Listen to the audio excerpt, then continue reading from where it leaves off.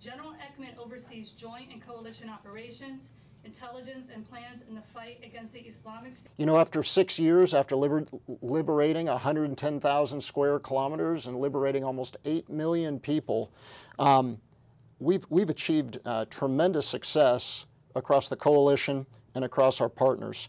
And so now where Daesh is they struggle just to find sanctuary in rural locations. Their leadership, their finances, their logistics, their media are all just shadows of what they used to be. Government area. And also, are you seeing any of them move north into Turkey? Just give us a sense of the laydown and the increasing. You know, one of our signs of success is that Daesh does not and cannot control terrain.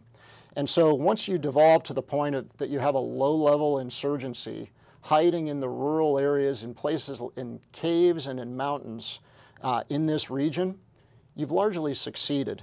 And so it's a matter of maintaining them at that level. I think we and our Iraqi partners, as well as the coalition-aligned Syrian forces, have no illusions that Daesh will never be fully eradicated. But within Iraq and Syria, we've reduced their military strength and also their military potential immensely. And now what we really rely on is the 77 nations in the global coalition to continue to work on the real root of the problem, which is the Daesh ideology. Sort through our relationship with Iraq in the future. With the remnants of Daesh that remain, they're largely ineffective. Daesh has been reduced to a low-level insurgency.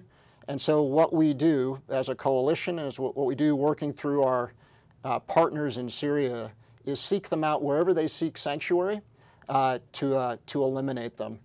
What that has allowed us to do is to reduce our footprint here in Iraq.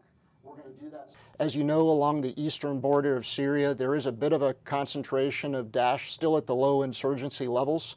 But what our Syrian Defense Force partners and what coalition forces as a whole remain committed to is rooting them out wherever we find them. And it's been quite successful. Are they applying pressure with these patrols that are kind of in these increase in interactions?